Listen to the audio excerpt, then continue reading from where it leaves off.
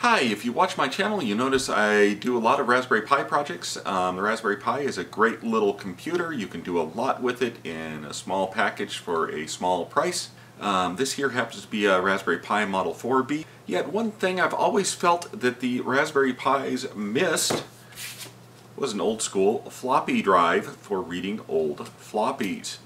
I mean, USB thumbsticks, they just don't have that nostalgic feeling. So I went about taking this Raspberry Pi and building a floppy controller for it so I could hook it up to an old floppy drive out of an IBM 5150.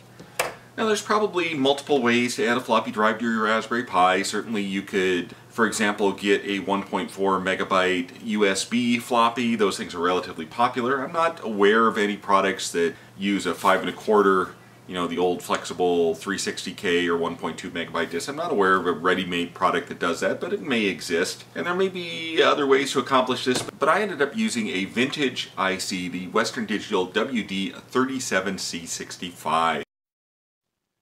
So here is the datasheet for the WD37C65. This is a great vintage chip. It was originally designed for PCAT compatible floppies. For example, you could control your 360K or your 1.2 megabyte high density floppy. You could also use it to control your 720K floppy or your 1.44 megabyte high density 3.5 floppy. Pretty much the whole array of PC drives back in the day could be controlled with this controller. It's a pretty easy controller to implement. Some of the older designs would have several different ICs, so there'd be like a control latch and stuff that's built into this one.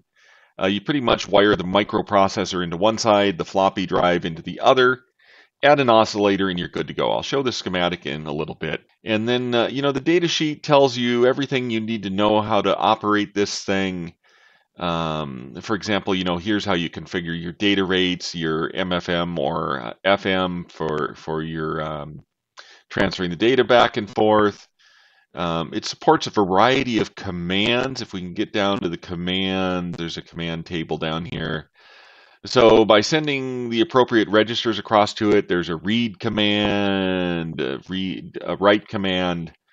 You read a whole track, read the ID, formatting commands, recalibrate, that's how you find track 0. Okay, here we have the schematic for my Raspberry Pi floppy drive controller hat. So here we've got the Raspberry Pi with its usual assortment of GPIO pins. And here we have a WD37C65 floppy controller chip. So pins that are strictly writes, I think I have just wired straight across. So like the read pin, that's a control signal from the Raspberry Pi to the controller. It just comes out of the Pi's GPIO, goes into the controller. Same with the write pin, the address pin, the chip selects. The bidirectional pins for the data bus, D0 through D7, I put those through an optional protection resistor.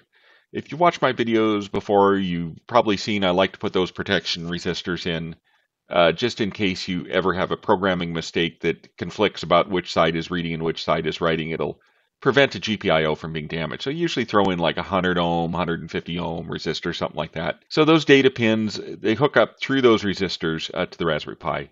Once you have the software debugged fully, you can just wire those straight across and ignore the resistor. I also made the optional ability to hook up the DMA and IRQ pins. I don't actually use those in my design. On this side, we have the 34-pin header that goes to the floppy drive, standard IBM pinout for a 34-pin floppy connector. And then if you trace these lines, all of the lines on the floppy connector hook to various places on the controller. Total of 1, 2, 3, 4, 5 of the lines going to the floppy controller actually need pull-ups. So there's this 10K SIP resistor that pulls up the track 0, the index, the write protect, some lines like that. It pulls those up.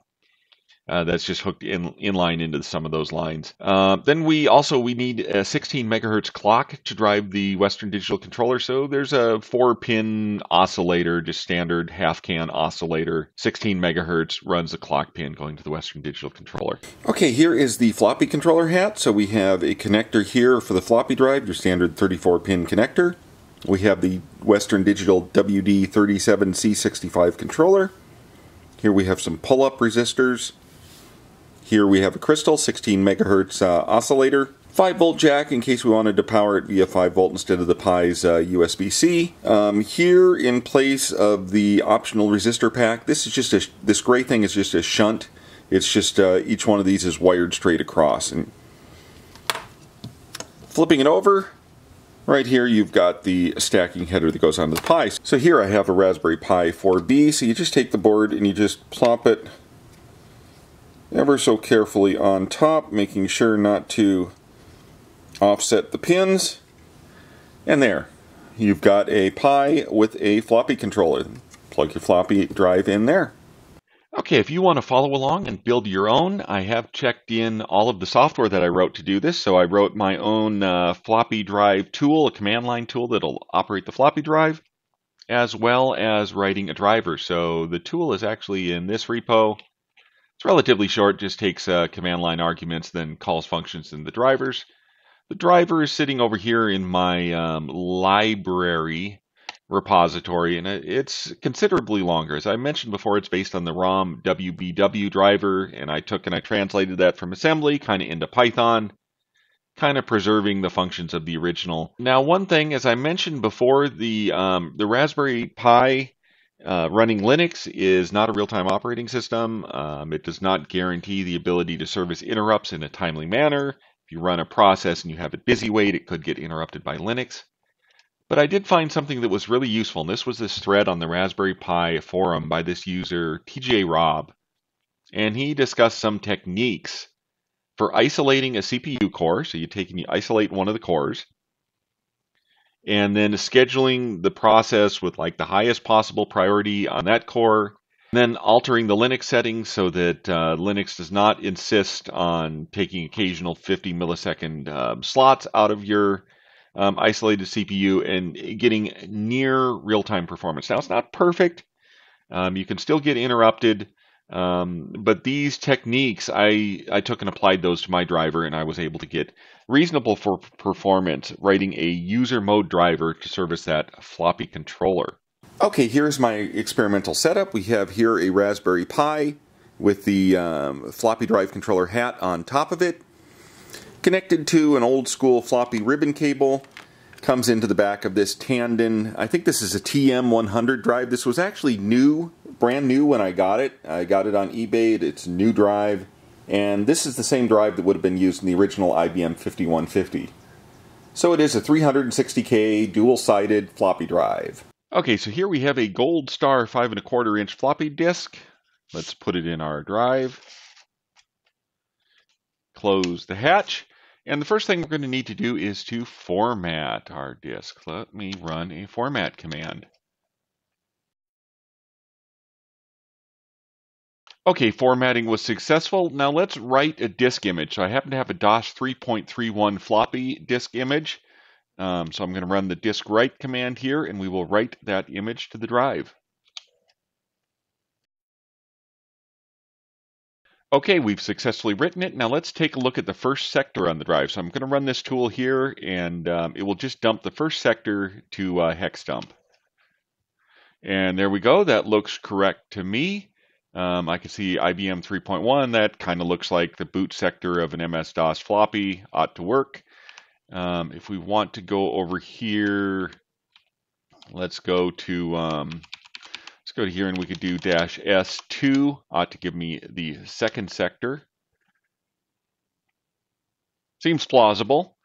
Okay, now let's try reading and dumping the entire disk image. So I put the --disk parameter there, and let's tell it to go ahead and do it.